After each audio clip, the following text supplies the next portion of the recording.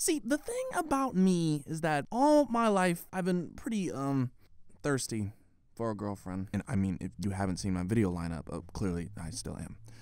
Ladies, you can follow me on Twitter. But the thing was that in middle school, I was dehydrated. Your boy was in the middle of the Sahara, lips cracking, sun beating down, stranded. Got the do-rag towel thing on my head. What is it called? A kofia? A karate? A kifi? I got a kifi on my head. Like, someone please give me a Sprite. Actually, is that culturally insensitive for me not to know how to say? And you know, I'm sure it's fine. But growing up, and especially in middle school, me and my parents weren't necessarily always on the same page when it came to dating, and by that I mean I was chilling on chapter 1 first, maybe second paragraph, and they were on page 457 in the epilogue author's credits index on the 3rd page of the 3rd Oxford edition. It was no girlfriends, no dating, not. And side note, they always follow that up by saying you can go on a group date though with 5 to 6 people, but you can't go on a regular date.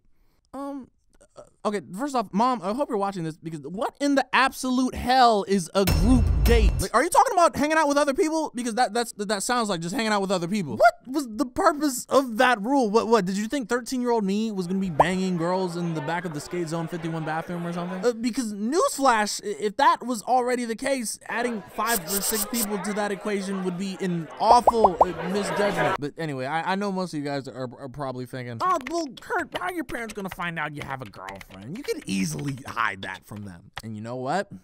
You'd be right, but here's the thing though. For one, if there was any one thing that my parents drilled into my head, it's that you do not hide things from them. Ever. Ever. Or you will learn the hard way. And to be honest, I preferred keeping the feeling in my ass. So, but the funny thing was, even that wasn't my biggest deterrent. I had another issue that wouldn't let me pursue any girls, and it was, well, I was too scared to talk to them. Which I know, totally defeats the purpose of wanting to have a girlfriend, but look, I wasn't the most logical kid, okay? Like, can we skip the whole potential rejection phase and just get straight to the comfortable dating thing, please? But at any rate, I had a friend who I'd always talk to about my my drought, and we get into it every day about what I should or could or needed to do. And we'll call this guy Bowie. One day, Bowie and I were talking like usual, and he told me he had the answer to my problem and proceeded to open a web page on the computer and showed me this girl. Bowie tells me that this is his friend from a whole other school district, and he told her about me, and she was interested. His grand solution was, because this girl didn't go to our school, my only option was to get to know her online. Dog, that is perfect. This is 2 birds with 1 stone. All that fear of consequence went right out the window. Like, this girl was worth it. Like, no one could touch me. No ass whooping could break me. This was the one. I had to do it. So, cut to 1 week later.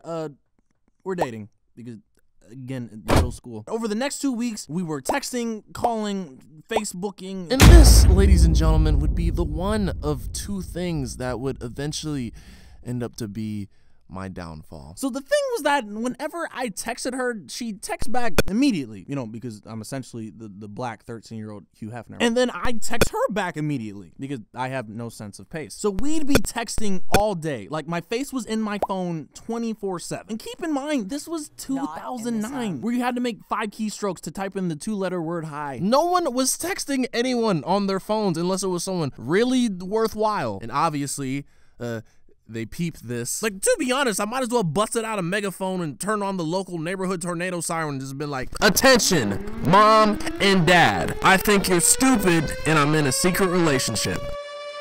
I'm going to Skate Zone 51 tomorrow. Every day would be cat and mouse because they'd actively try to look at my phone or in my messages to see what I was doing and who I was texting. So I was constantly on high alert. Phone on person at all times, never out of sight.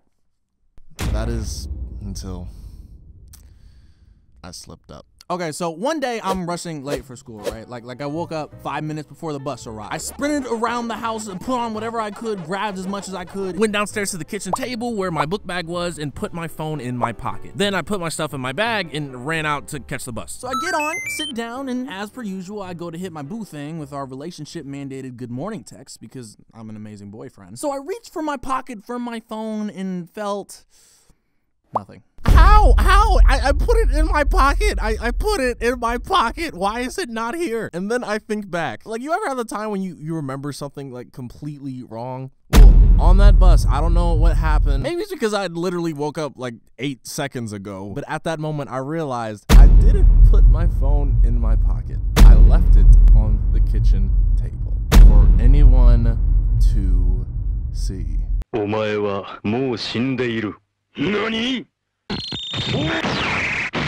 I'm a very anxious person because I know my parents are going to look at my phone. Like, there's no question. Like, it's done. It's a wrap. It's all over. Like, I could just feel my heart drop. Like, you ever been so distressed that you can't grasp the concept of tomorrow? Like, you're so anxious that you don't see yourself seeing the next day. All that matters is that moment. Well, that was 13-year-old me. 13-year-old life crisis me. The day dragged on like nobody's business. Every hour felt like 4. I felt like I was waiting to be executed. Like, your boy's on the gallows, it's over, my head's coming off, watch the splash zone, it's a wrap. And before you know it, I'm home at the front door, staring down my fate. I take a deep breath and step in the door. There they are, my mom and dad, just chilling in the living room, waiting. And my mom has my phone in her hand. Oh, what is up, y'all? We are back. It has been a bit. Goodness gracious, it has been a bit. I'm finally getting stuff finished, so more videos will still be on the way, so don't worry. This was a really big deviation from what I usually do, so your feedback is incredibly important. I want you to let me know, did you like this story video? So I'm gonna have a poll. If for the next video you want part 2 of this story, vote for that. Or if you want the next episode of Not So Clear, vote for that. Let me know. This is super important. Seriously. Happy Halloween, everybody. It's good to be back. More videos on the way. Make sure you like, share, subscribe. I'm out. Peace.